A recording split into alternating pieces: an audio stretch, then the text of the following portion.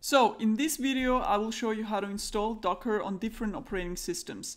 The installation will differ not only based on the operating system, but also the version of that operating system.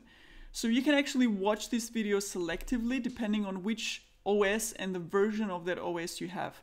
I will show you how to find out which installation step applies to you in the before installing section, which is the first one. So once you find that out, you can actually directly skip to that part of the video where I explain that into details.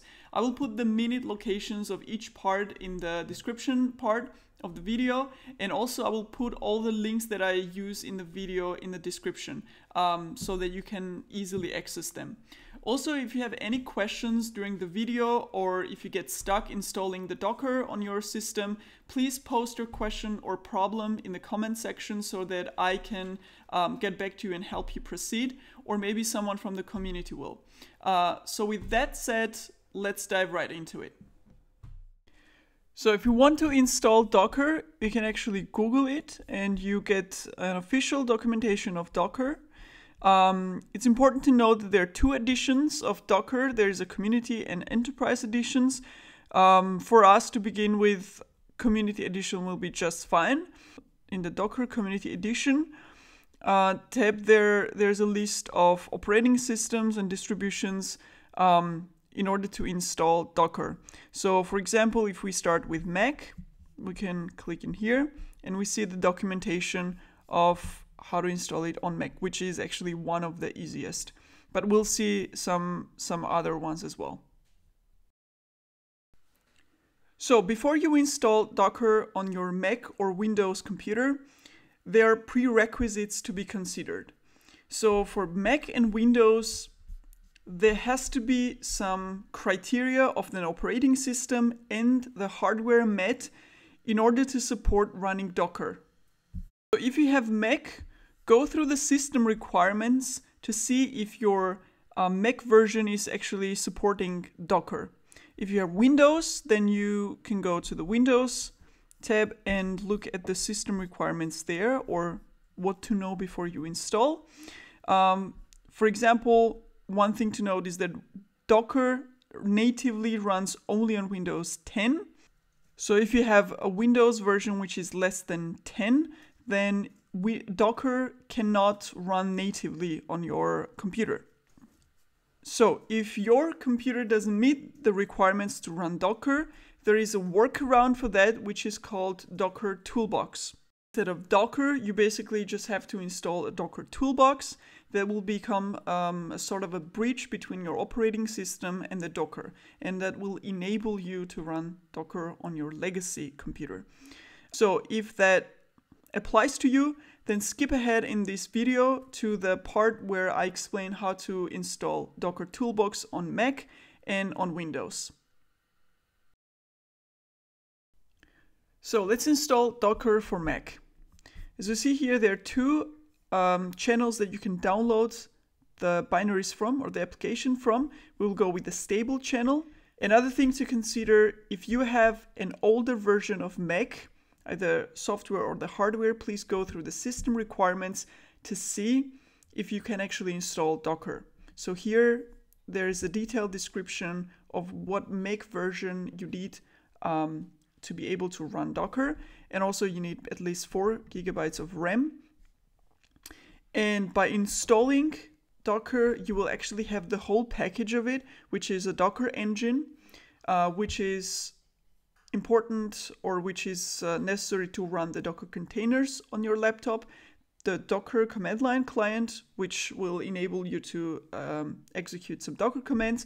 Docker Compose, if you don't know it yet, don't worry about it, but it's just technology to orchestrate if you have multiple containers, and some other stuff that we're not going to need in this tutorial. But you will have everything in a package installed. So go ahead and download the stable version. Well, I already have Docker installed from the Edge channel, so I won't be installing it again, but it shouldn't matter because the steps of installation are the same for both. So once the Docker DMG file is downloaded, you just double click on it and it will pop up this window. Just drag the Docker Whale app into the applications and it will be installed on your Mac. As the next step, you will see Docker installed in your applications. So you can just go ahead and start it.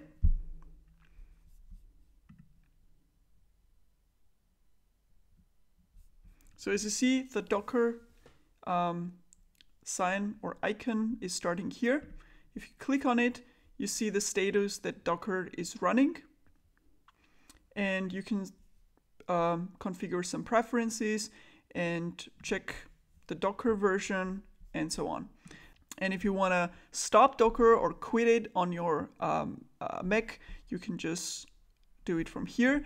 An important, maybe interesting note here is that if let's say you download or install Docker and you have more than one accounts on your laptop, you will actually get some errors or conflicts if you run Docker at the same time or multiple accounts. So what I do, for example, is that if I switch to another account where I'm also going to need Docker, I quit it from here and then I start it from the other account so that I don't get any errors. So that might be something you need to consider if you use multiple accounts. So let's see how to install Docker for Windows. The first step, as I mentioned before, is to go to the before you install section and to see that your operating system and your computer meets all the criteria to run Docker natively. So if you're installing Docker for the first time, don't worry about most of these parts like Docker Toolbox and Docker Machine. There are two things that are important. One is to double check that your Windows version is compatible for Docker, and the second one is to have virtualization enabled. Virtualization is by default always enabled, other than you manually disabled it. So if you're unsure, then you can check it by going to the Task Manager, Performance, CPU tab, and here you can see the status of the virtualization. So once you have checked that and made sure that these two prerequisites are met, then actually you can scroll up and download the Windows installer from the stable channel. Once the installer is downloaded, you can just click on it and follow the installation wizard to install Docker for Windows. Once the installation is completed, you have to explicitly start Docker because it's not gonna start automatically. So for that, you can just go and search for the Docker for Windows app on your Windows and just click on it and you will see the Docker whale icon starting. And if you click on that icon, you can actually see the status that says Docker is now up and running. So this is basically it for the installation. Now let's see how to install Docker on different Linux distributions. And this is where things get a little bit more complicated. So first of all, you see that in this menu on the left, you see that for different Linux distributions, the installation steps will differ. But also, for example, if we just click on Ubuntu for the guide, you can see that in the prerequisites section, there is also differentiation between the versions of the same Linux distribution. And there may be some even more complicated scenarios where the combination of the version of the distribution and the architecture it's running in also makes some difference into how to set up Docker on that specific environment. Because of that, I can't go through a Docker installation process of every Linux environment because there are just too many combinations.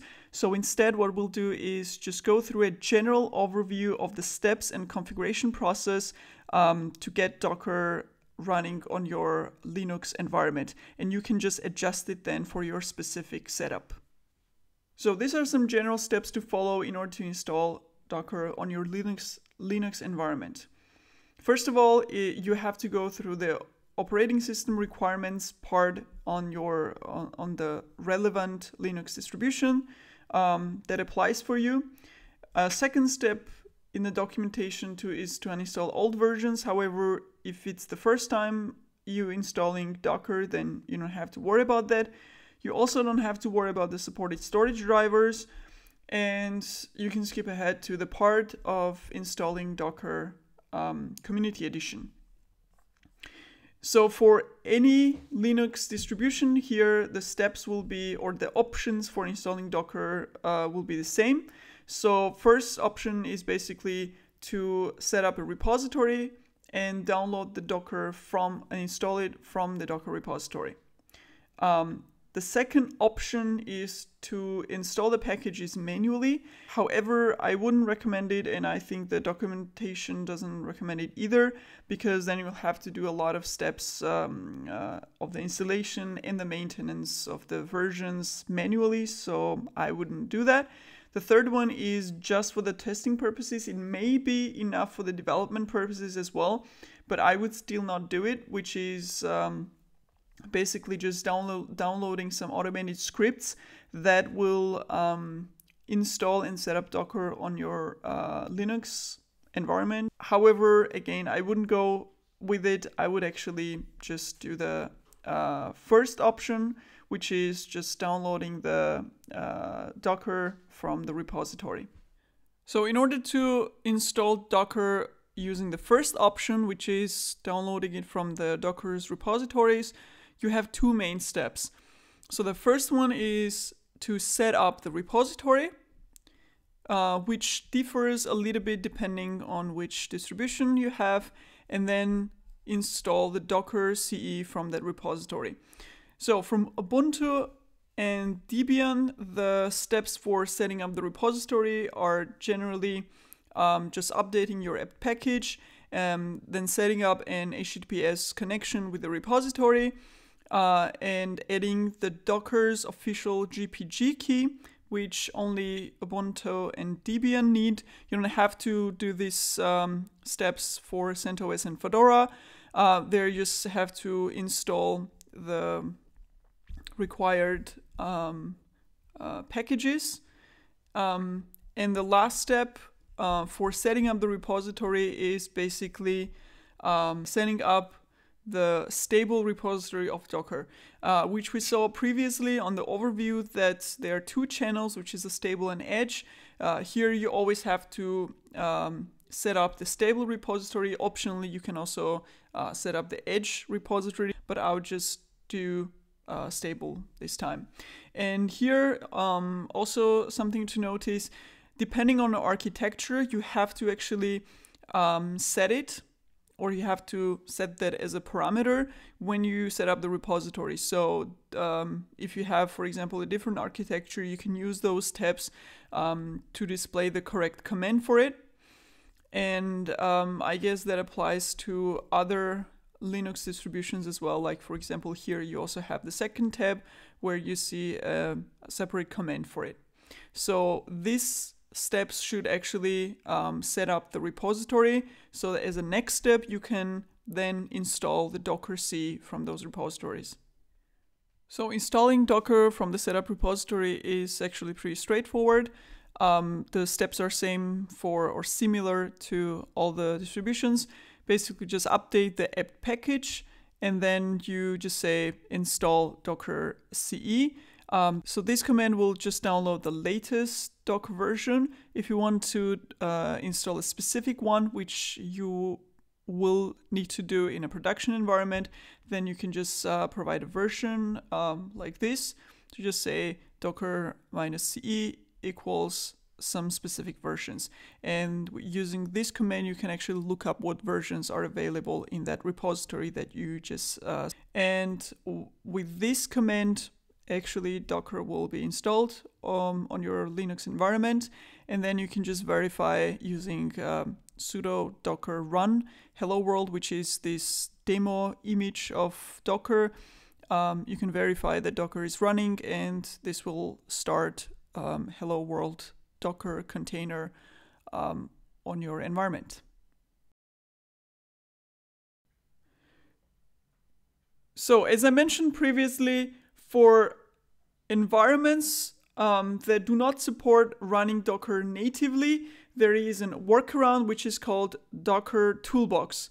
So Docker Toolbox is basically an installer for Docker environment setup on those systems. So this is how to install Docker Toolbox on your Mac. This is the whole package that comes with the installation of Docker Toolbox, which is basically the Docker command line, Docker machine, Docker Compose, basically all the packages that we saw in the native installation. And on top of that, you also get the Oracle VM VirtualBox. So in order to install the Docker Toolbox, it's actually pretty straightforward. On this website, you can go to the Toolbox releases. We have all the list of latest releases. You just take the latest release, and here you see 2 assets. This one is for Windows, obviously, and you just download the package for Mac. And once it's downloaded, you just click on it and go through the installation wizard. Leave all the options by default as they are, do not change anything. And after the installation, you can just validate that the installation is successful and you can actually run Docker. So after seeing the installation was successful screen, just go and look up in your Launchpad Docker Quick Start Terminal. And once you open it, you should be able to run Docker commands. And you can just try Docker run hello world, which should just start up or bring up this hello world Docker container on your environment. So now let's see how to install Docker Toolbox on Windows. Here you see that you get the whole package of Docker technologies with the Toolbox, which are basically the same package which you get on the native Docker installation. And on top of that, you get Oracle VM VirtualBox, which is the tool that enables Docker to run on an older system. So before you install Docker Toolbox, you have to make sure that you meet some of the preconditions. Number 1, you have to make sure your Windows system supports virtualization, and that virtualization must be enabled. Otherwise, Docker won't start. So depending on which Windows version you have, looking up or checking the virtualization status will be different. So I just suggest you Google it and look it up of how to find the virtualization status to see that it's enabled. Once you have that checked, also make sure that your Windows operating system is 64 bits. So if those 2 criteria are met, then you can go ahead and install the Docker Toolbox. The place where you see the releases or the release artifacts is Toolbox releases link here, which I have open. So it's basically a list of the releases. You just take the latest one, which has 2 artifacts. This is the one for Windows. You just download this executable file, click on it, and go through the installation wizard. Once the installation is completed, there are just a couple of steps here. You can verify that Docker was installed or the Toolbox was installed by just looking up the Docker Quick Start terminal on your Windows. That app must be installed, and once you click on it and open it, you should be able to run Docker commands in the terminal. So the basic Docker command that you can test will be Docker run hello world, which will just fetch this basic Docker container from the public registry and run it on your computer. If that command is successful, it means that Docker was successfully installed on your computer. And now you can proceed with the tutorial. Thanks for watching the video. I hope it was helpful, and if it was, don't forget to like it. This is a video series, so I will create a new one every week. So if you want to be notified whenever a new video comes out, then subscribe to my channel. If you have any questions, if something wasn't clear in the video, please post them in the comment section below and I will try to answer them. So thank you and see you in the next video.